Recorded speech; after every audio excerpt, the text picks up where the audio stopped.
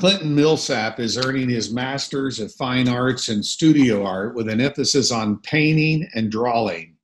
He currently teaches at his private art school, the Millsap School of Art in Houston, Texas.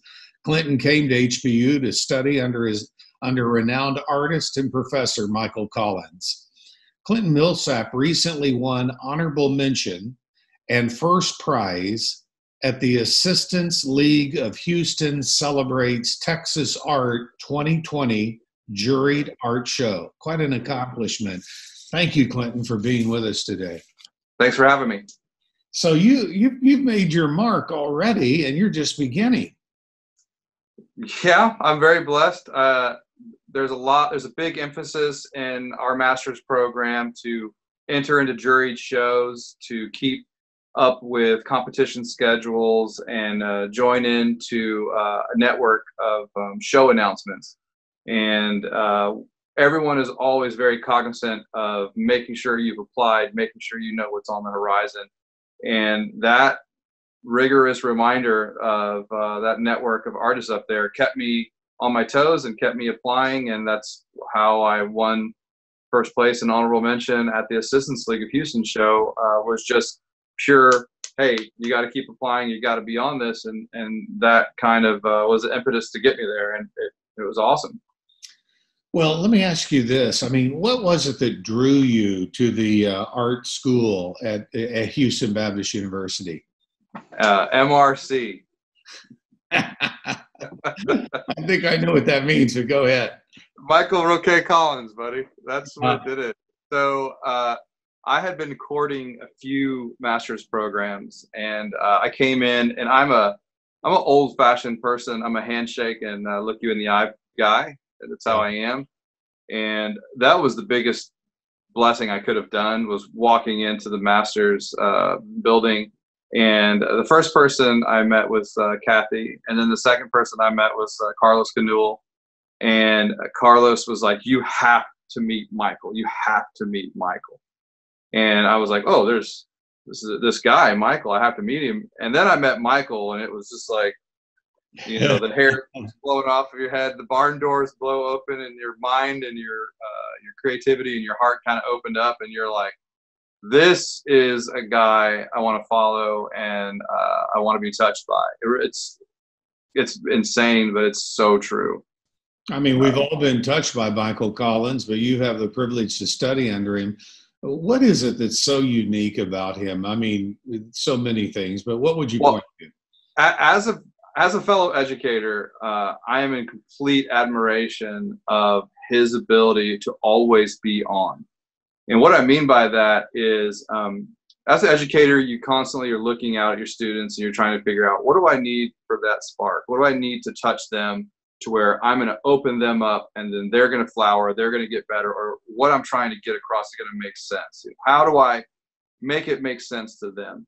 He walks around 24/7 with you on his mind, with what you need in his mind, with what you want, what you're trying to get to, who you are, what you are. And he'll just rapid fire these names. And at first, you're kind of wishing you had a digital recorder to play back the conversation, because he blows your doors off and you're like, I need to remember everything he said, but there was so much.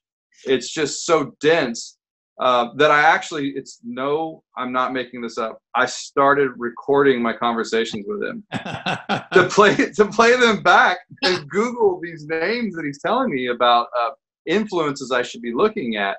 And it's amazing how on point he is with the context of what you need, what you're looking for, what's on your canvas, what's on your paper. And him in conjunction with Carlos, who read through, you go through this process of doing a journal about what you're working, or what your problems are, what you're trying to make as far as art goes. And it's part of their job to get in tune with you and read this journal of your creation or your creative process. And through writing it out rather than acting it out, they get into your mind as to how your creative process works. And that really unlocks a conduit between how you make what you make, why you've been making it, and how you want to become a different artist, or you would like to create a different body of work that maybe is more intelligent or more relevant to who you are, what you're trying to say or show. But the combination of Micheal and Carlos and Joel and Randall and Rachel kind of going through your mind by being able to see your journal, they have like this connection where they just kind of get right in there, and they have these little firecrackers that they hand you, and it really sparks you being more creative. And I'm such an admiration of specifically Michael's ability to constantly be on.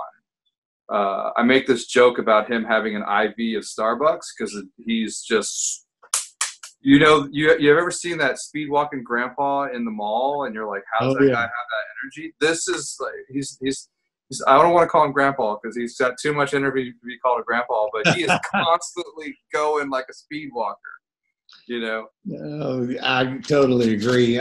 The Master of Fine Arts in Studio Art at Houston Baptist University is really known all over the nation. I mean, I think there's a lot of people that don't realize. It's such a hidden gem. It's such a hidden gem, and it really is a treasure. And one of the things that I found out about coming to HBU and kind of coming in and courting it first, like I was looking at some other schools. I'm not going to bother to say their name because now they don't matter, right? They didn't make it, so we're not going to talk about them. But when I came in and I met with Carlos and I met with Kathy and I met with Micheal, because those are my first three conduits to HBU, it was so true and loving and not fake and full of fellowship that the word Baptist is in the university, right? No one's hitting you over the head with this religious thing that you have to do or should do, but it is there. Right. It is there. And when I say fellowship, I mean that there is a true fellowship between them, that they are wanting to be a part of who you are and what you are. And that in turn makes your educational process completely different, right? When you're not just that person grabbing some books and showing up for class and following the syllabus, when you're actually on a journey together and you know it's true because they're really invested in you, that is the difference. That's what makes this small MFA program huge. It makes it huge. And it is known across the country by others in the art world, maybe not by everyone in Houston.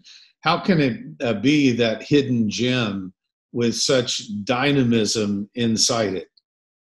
I really, that has been something that I have tried to wrap my mind around, because I have a small little private art school, and then I come into HBU. My business entrepreneurial spirit is like on fire and going, how do I get this information, to the rooftop? How do I wave this flag and say, well, why is there not more people beating the door down to get in? Because it is such a dynamic place. And I think that the cities on the coast have this higher name value as far as art is. I think that coastal cities in California and in New York, they have this automatic stigma of those are the art coasts, right?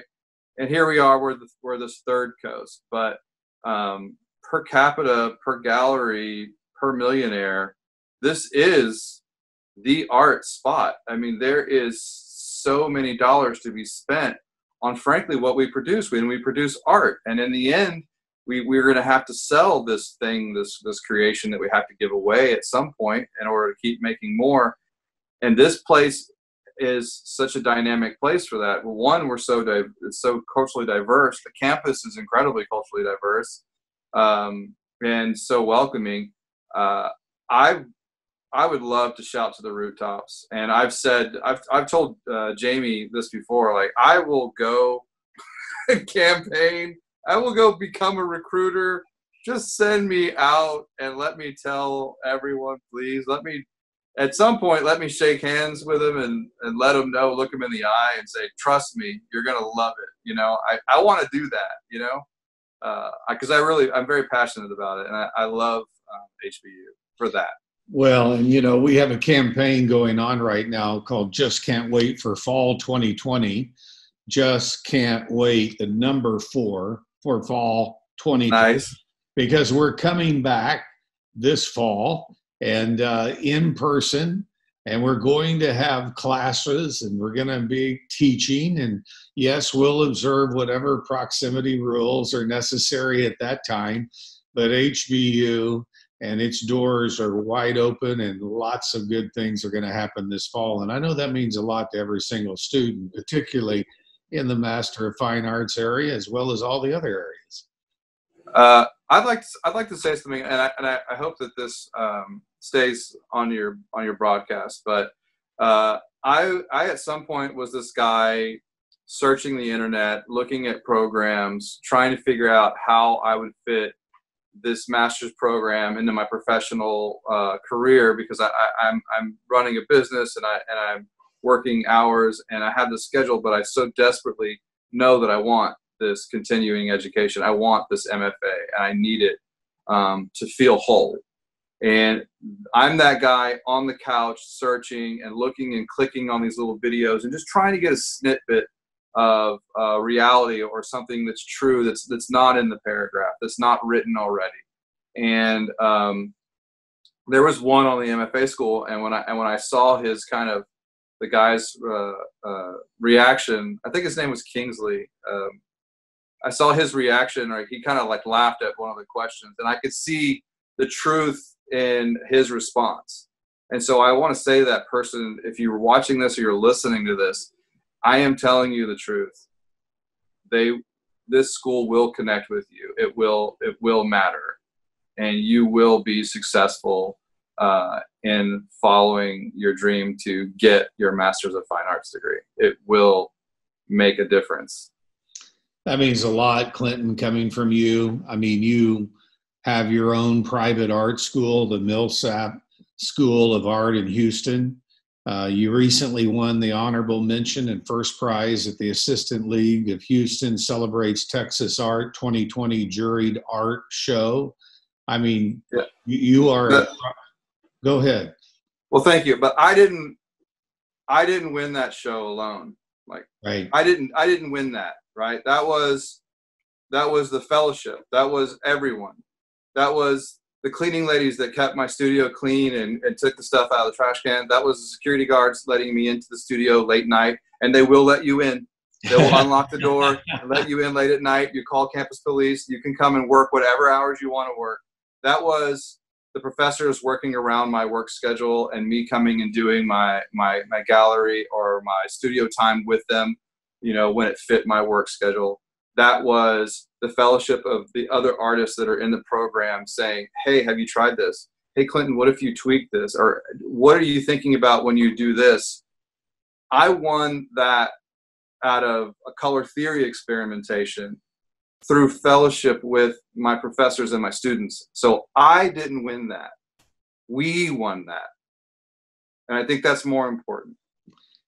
Clinton, that is so well said. Houston Baptist University Master of Fine Arts is a dynamic program, and we want everyone to know about it. I want to give you just a few minutes to make an appeal to students. During the COVID outbreak, there's a lot of people that are realizing, instead of working at the job I've been at, I want to move on and get my master's degree. I want to increase my career and move to a new level. I want to maybe for a while suck it up and work hard and work 2 or 3 jobs, whatever I need to do to move to the next level. And when I think about the Master of Fine Arts, when I think about Dr. Micheal Collins and all of the cadre around him and how skilled they are, I just want to give you an opportunity to make an appeal to people that are checking out HBU, why they should make that their school of choice. Oh, well, yeah, there's so many reasons, but I will tell you, listener, viewer out there, there is no right time to jump in and do anything that's difficult. There is only to just jump in and do it. And that's what faith is, right? And so right now, with everything happening around you, the person that you can put faith in is yourself. And the fact that you know you want something different, you know that you need to attain something else so that your life is different. You are different. And HBU is a place that can do that. The people that surround you at HBU will help you do that. It will help you make that journey. But all things are possible, right? But there is nothing if there's no jump. So Right. you have to jump. You have to say the time is now, right? Everyone can walk away and say, there's so many things and a reason of why it's not, why it's not. Something is happening. You're here looking, you're here listening because something is telling you, I need to be looking. And you found it. Totally agree. Clinton Milsap is joining us today. We're talking about Houston Baptist University Master of Fine Arts. Just before we end, I want you to just profile a little bit the entire teaching team there in the MFA. And you talked about fellowship. The neat thing I appreciate about HBU is there's faith, but they don't cram it down your throat. Yeah, no, that's true. That's true. That there's no, you know what? And there's no one cramming it down your throat. Like you said, there's no one hitting you over. There's no Bible thumper walking around and just kind of hitting you with it and saying, hey, we're a Baptist school. Listen to this. That's not happening. But Right. if you want to talk about your faith and you want to invite a conversation about your faith, it's there. And I happen to be, a pretty hardcore prayer warrior, and I pray a little bit rough. I don't say the sweetest, kindest things when I pray. I speak the truth, but I just remember one conversation where Micheal was just giving us all these good words and these insightful things, and he's just spouting off all this wonderful art information, and he's talking to us about God's seed, and he's telling about the seed of creativity, and he's just talking about it, and then he stops and he goes, or Allah, or Buddha, or whoever God fills up your heart and your life. And he just stops and he absolutely means it. And when he says, whatever God is yours, whatever love or light or heart that means to you, plug that into what I'm saying. And I thought, now that is leading. That is leading, because that conversation could have been very exclusive, right? And instead, the truth of it became very inclusive. And I was just like, and that's one of the moments where I, as a teacher also, right, I'm like going, dang it. Like, I need to do that. I want to do that, right? You look back and you're like, making notes on how I'm going to be a better professor. Yeah, exactly. And that's the realness of it. And it took at first, when I first showed up, one person, Carlos, is so incredibly kind. I was like, this is just the courting process. They're just trying to get me to enroll. No one can be this nice all the time. Well, I was wrong. He's just that nice all the time. And I'm like, how does this happen, And the whole cast of characters up there is kind and genuine. Esther Delacroix, she's amazing. Rachel Gardner, she's amazing. Joel is amazing. I don't want to say his last name wrong. I say it wrong all the time. He's got his last name's like that long. It's so long.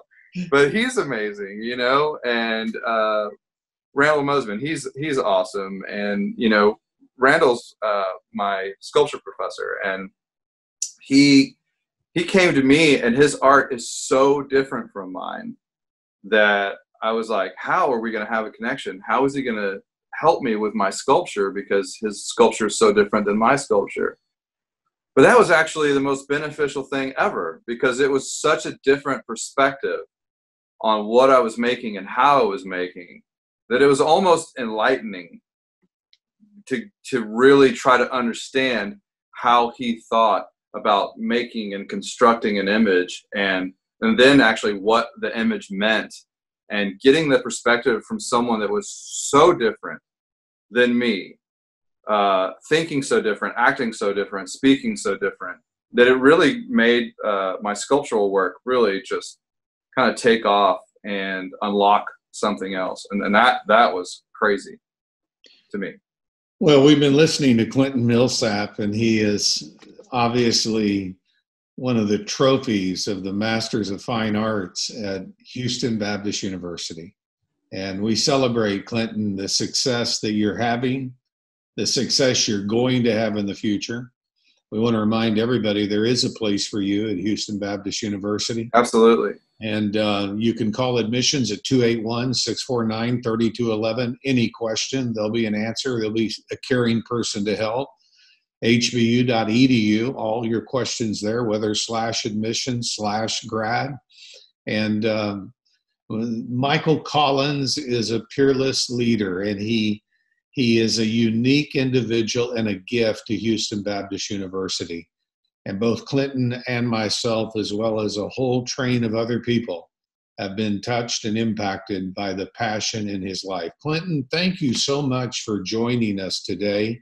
And we look forward to see what's going to happen through you and through the Millsap School of Art in Houston. Thank you. And one more time. Sure. We did it at HBU together. We have that success. So well said. Thank you, Clinton.